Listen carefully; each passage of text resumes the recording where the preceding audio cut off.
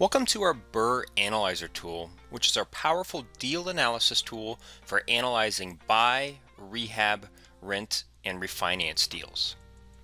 Our BRRRR Analyzer is broken down into two phases, the buy and the rehab, and the rent and refinance.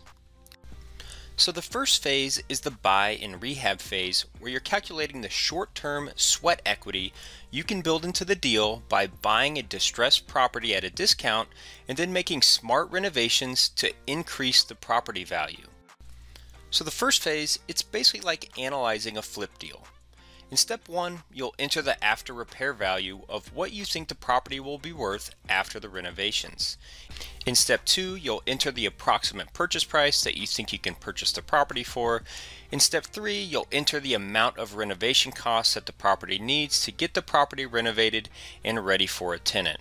In step four, you can calculate all of your miscellaneous buying costs to purchase the property. You can also calculate your holding costs that you'll pay during the months while you're getting the property renovated and the property leased to your long-term tenant. And then you'll calculate the selling costs that you'll eventually have to pay down the road when you sell the property. In step five, you can set up your funding strategy for purchasing the property. You can choose to purchase the property with cash or use a short-term bridge loan to finance the purchase that you'll eventually refinance down the road. In the final step of the buy and rehab phase, it tells us how much short-term equity is currently calculated in the deal. So it looks like if we buy this property at a discount of $150,000 and invest $50,000 in renovations, it looks like we'll have about $59,000 in short-term sweat equity. So basically, if we sold the property as a flip, we could make $59,000 in profit.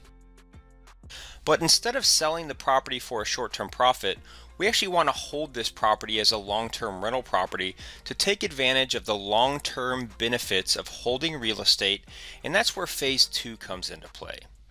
So the second phase is the rent and refinance phase, where you'll set up your rental income, your operating expenses, and your long-term debt service to calculate the long-term cash flow and returns you can generate by holding the property as a long-term rental. In step one, you'll set up your rental income that the property can generate on a monthly basis. If it's a multifamily property, you can add an unlimited amount of units and rental income for the property. Once you set up the property rental income, you can also set up your operating expenses, which are the monthly expenses you'll have to pay for property taxes, insurance, utilities, repairs, and maintenance.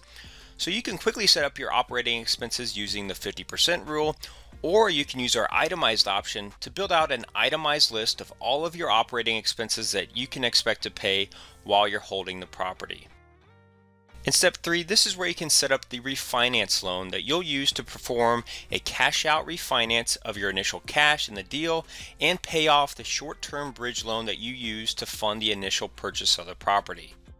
And then finally in step four, you can set up your future assumptions on how long you plan to hold the property and make some assumptions on the income growth, the expense inflation, and your appreciation over time. Once you complete the step-by-step process in phase one and phase two, your financial results will be presented on our BRRRR results page, which has stats, charts, and detailed breakdowns showing you how your property will perform over time. Here you'll be able to see how much short-term sweat equity you can build into the deal by buying the property at a discount and making smart renovations. You'll be able to see how much cash flow the property will be able to generate once you get the property leased to a long-term tenant. And you can see how much cash you'll need to purchase the property and how much cash you'll have remaining in the deal after you refinance the property. Now if you move down to the bottom of the summary tab, this is where you'll find the total return over time, which shows you how your investment will grow over time. Now you've got your short-term equity that you initially build into the deal, again from buying the property at a discount and increasing the property value by making those smart renovations. And then you have your longer-term returns that you can achieve over time from cash flow, from renting out the property to your long-term tenants, the amortization from the tenant paying down the principal of your loan, and then the appreciation from the property value increasing over time.